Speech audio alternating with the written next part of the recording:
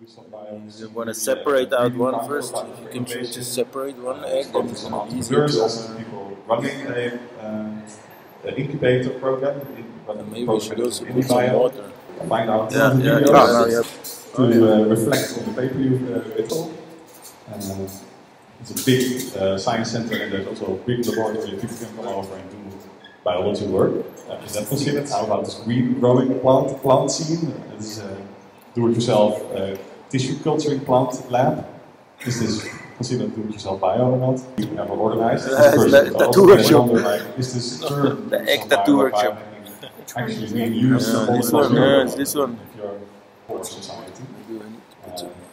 And the first question I asked her was, do you think the EU actually has a role in this? Does the EU actually have to support this? Well, luckily she said yes. But if you said no, then please just do yourself. That's being expressed. Not always explicit going. I like this machine. But for example, like that code machine. of ethics, some of them are represented.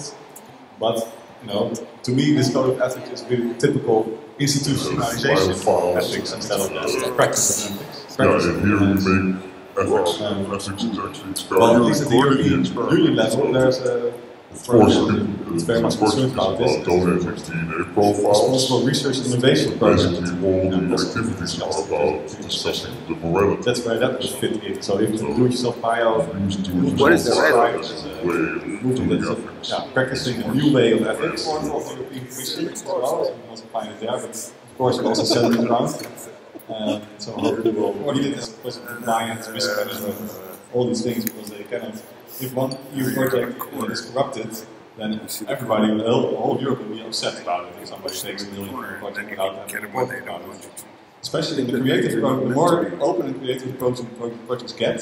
So, for example, Horizon 2020 has less requirements on reporting than the Creative Europe programs. The Creative Europe programs are supposed to be for artists and for designers. Oh, you just broke it. I just smashed them right there. The amount of electricity that you used during your event to show that you actually turned on the lights and that you actually had an event. Microinjector. It goes to that level. Then there's, of course, for SMEs, there are all kinds of because there have been small amounts of Eurostars, all these other types of mechanisms, but those are for business innovation, not for hackers, or other types of innovation, social innovations. So you're right, just you had this chess program before for social innovation. Yeah, it's the FP7 program. If we do this. Very burdensome thing that I noticed in new projects is reporting duties. It's totally idiotic.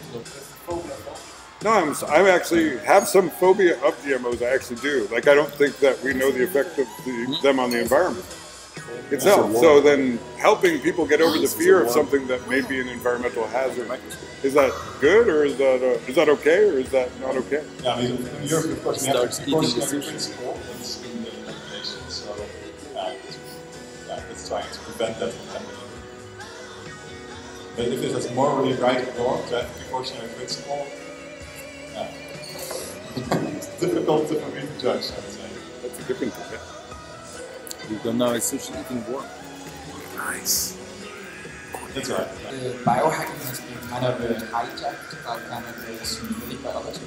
We kind of locked by Waag society. Engineering, and that's what we're doing, and that's the only questions that we're trying to answer. So I think we are being used as a tool for that kind of the narratives of science is kind of techniques, which is genetic engineers about it.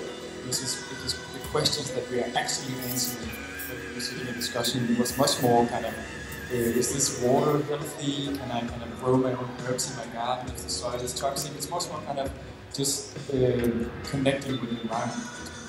So I think we really need to reflect on that aspect and kind of break out of that narrative, because otherwise we then constantly allow ourselves into discussions of that kind of fear with genetic one diseases and how it's related.